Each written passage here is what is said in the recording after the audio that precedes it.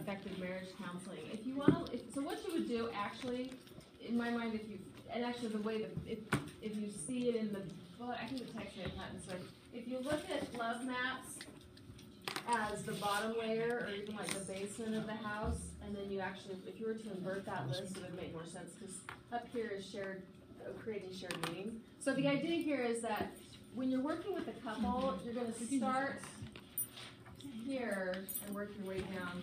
And the text also mentions, I can't remember, I read another article, so I don't know which one it was, but if you can't make it through these three well, you're going to frequently be in this negative sentiment override. So the idea here is that you really can't keep moving through this until these three have been mastered, until the couple is doing quite well here. So that'll make a little bit more sense here in a second. Okay, so we're going to start with love maps. Do you want to get them up to iTunes? Do you guys want to get onto your iTunes? Is there time for that? It's up to you if you want them to. So I'll just describe it, and I guess we can go from there. So the idea here is that this is just a way for you to work with your couples in learning about each other. It's asking them or having them ask one another in session and out of session open-ended questions. This is very so they have I actually have a folder with a love map activity or intervention that I have used before with couples. And the idea here is I think it's like you can even treat it like a game. There are 1-point questions, 2-point questions, and 3-point questions. And you just give the couple the opportunity to go through and kind of like almost like, I don't know, like a newlywed game sort of thing, where you ask them to read the questions and see if they know and understand what their preferences are as far as like like their favorite vacation or who my spouse's best friend is or how my spouse likes to spend his or her free time, so things like that. And the idea there is, so to give you a quick example, I was with a couple who I work with the woman frequently, and just out of the blue, randomly, her husband will show up, like every 3 or 4 or 5 months. It's a little bit weird. And so, and like he makes it very clear that he's not here for counseling, and he's got nothing to share with me, and I'm not a very safe person kind of thing, and I'm always like, okay, well, welcome to my session. And I'm like, I don't exactly know. So he's not very open, and I actually know quite a bit about him, and I think he knows that too. So it's a little bit of a negative setup. And so I don't feel, even if I sort of ask questions about him, I've found, because he's come 2 or 3 times, he doesn't have enough of a relationship with me to where I'm safe, and I understand that. And so instead what I've done before is I actually pulled this activity out, and I said, well, why don't we just spend our hour giving you two an opportunity to get to know one another. And they loved it. They had a great time. They did a little love map activity, and they asked each other questions, or they filled out what they thought about each other, and then we used that hour to dialogue about what they didn't know about each other. They've been married probably 25 years. And so that's kind of a good way to help them understand the psychological world of their partner, helping them become known and feeling known. It's just a good way to help to recognize really that in any marriage there's always something more to be learned about our spouse. I think sometimes we have a tendency to flatten those we love and just sort of make assumptions that we know everything there is to know about them, or to make assumptions that if this is what I'm feeling, then this is obviously what he is feeling or whatever. And so this is a great way to sort of expand that paradigm and help spouses recognize that there's a lot more complexity to their partner than they sometimes recognize. Do you want to? Yeah. Also, when you do this game, if you do it, you want to make sure that everyone has the freedom not to know the answer, because they can also be like, "What? You don't know that?" And then they can get into a fight, you know. And so you need to say, "Hey, listen, if they don't know the answer, it's not something for you to get angry about. It's something for you to then share with them so they can remember." And so if it's like, you know, what's my favorite color? Yellow. No, it's blue. You don't know it's blue? I wear blue all the time. So you don't want that going on, because then it backfires on you. So you got to warn them that they're supposed to be hospitable in this. And it's a real chance to discover one another in the areas you don't know. And then sometimes when there's an activity, if there's a question that comes up that they ask, like, what's my biggest unrealized dream? And the other partner's like, I don't know, tell me. And they start to talk about it. They can end up spending a whole hour on it. Right. And so it's not that they have to just keep going through the questions. Some of them are more difficult. And so couples you can tell that they've been really distant for a long time. You tell them, don't go with the 4s right off the bat. Right? You just want to go with the simple ones, the 1s and the 2s. Those are the ones you want to start to discover about each other, these smaller numbers, and you can work your way to 3s and 4s. Also, if they run out of questions, there's a game called the Ungame. for couples that they can order it for Amazon. It's got a ton more questions and games. So. Well, and that to that, I would say all we're looking for really, especially when you're in a situation like with my couple, is you're looking for a place for them to connect in a way that's comfortable and safe. And so really, if you can find a handle where they connect and they start to like open up to one another, that would be a great time to just back away and not worry about the rest of the questions and just let them. Because a lot of times, I think this couple that I work with, they do spend a lot of time sort of like watching TV together. You know, like there isn't a lot of like vibrant conversation going on in their marriage. And so you can see that like this opened up and expanded for one another. Like, wow, this person has more to say than I really have. You know, it's kind of like when you go to the restaurant and you look at the people across the way not talking or on their phones or whatever. Like, you know, they've flattened one another, and this is a way to help them see that there's more to each other than. That's a great point, and also it adds to the curiosity. So the more you know, the more you have to talk about. Right. And so, like, they don't have imagination to be curious. Yep. And so it helps give them the words to be curious. And so if you have them do some sacred time with each other, once a day, they could use this slow mapping exercise. Because they feel intimidated to spend time alone because it's so quiet. And they don't know what to talk about.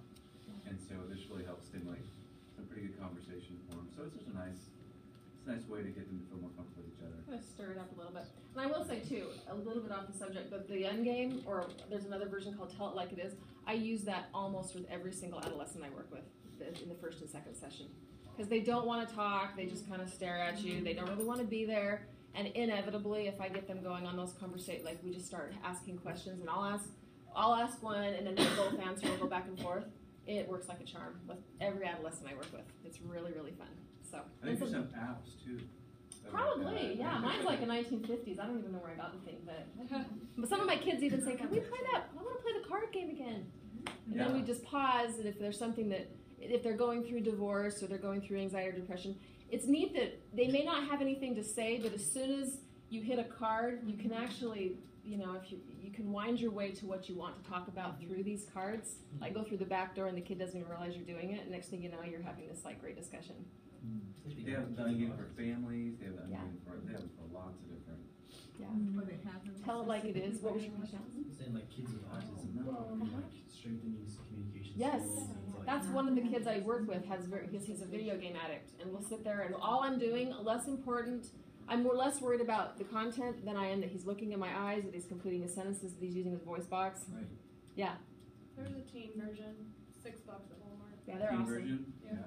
Yeah.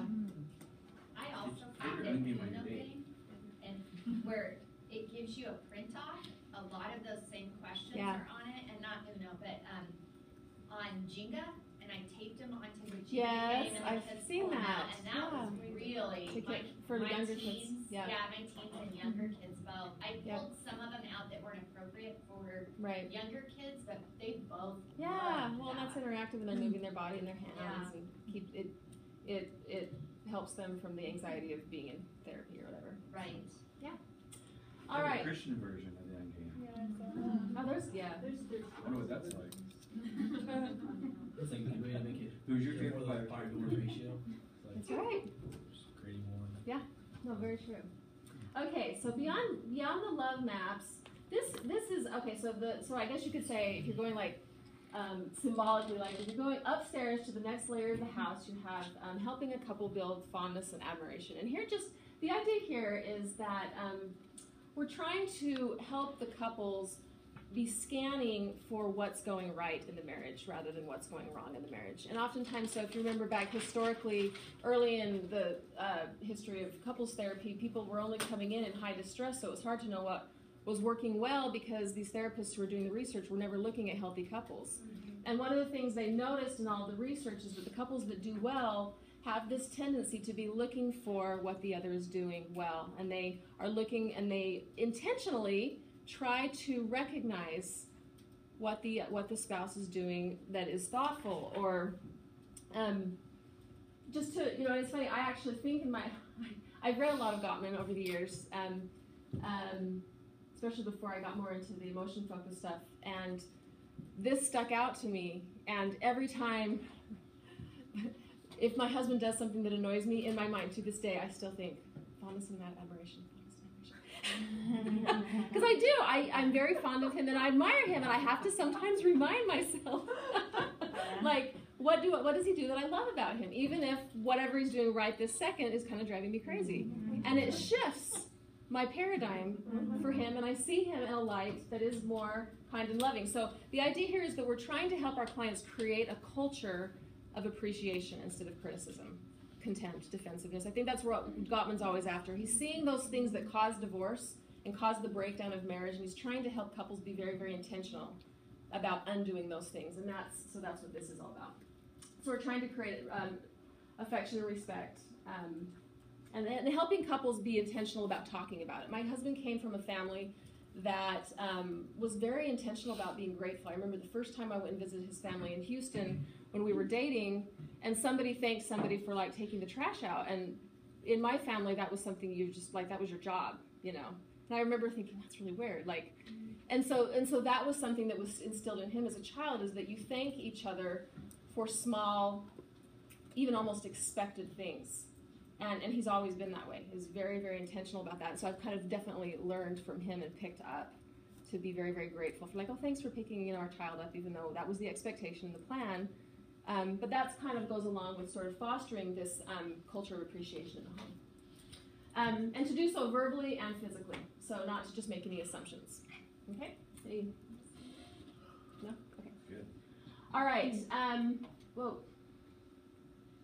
Okay, so we talked quite a bit about this, so I'll review this pretty quickly.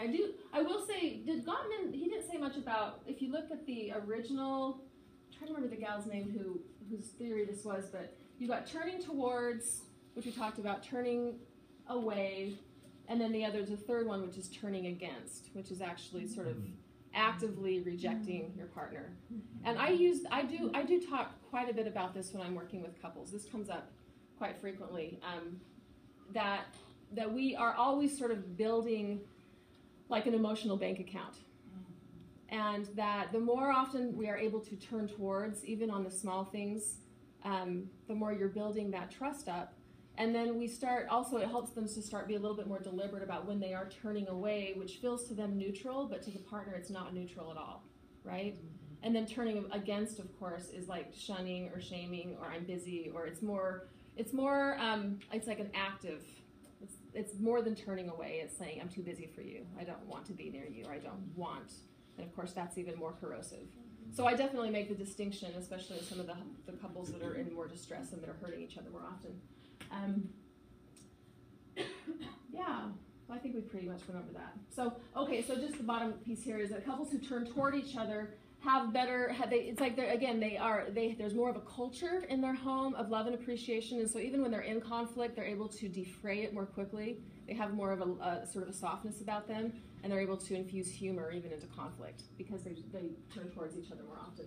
Because there's more of a baseline sense of trust, and that like I've got your back, and we're on the same team. Yeah? All right. Okay, so this is the fourth one, if you're going up, right? So we're on the fourth floor now. And the idea here with sentiment override is, okay, so this one is the one where if you're not turning toward, if there isn't appreciation and, what is it? Appreciation and fondness. And if you don't know the psychological world of your partner, you're going to be struggling with, I'm going to start with, actually, wait, is that negative? Okay, so if those three things are not happening, then couples are going to be struggling with negative sentiment override. And once you like have this language, it's very easy to see in couples when they walk in, and it's like something that as I overhear like them recounting something that happened. From my perspective, it feels very, very neutral. But from their perspective, it's like they have the chip on their shoulder. They see everything from this perspective as this guy or this woman is out to get me, right?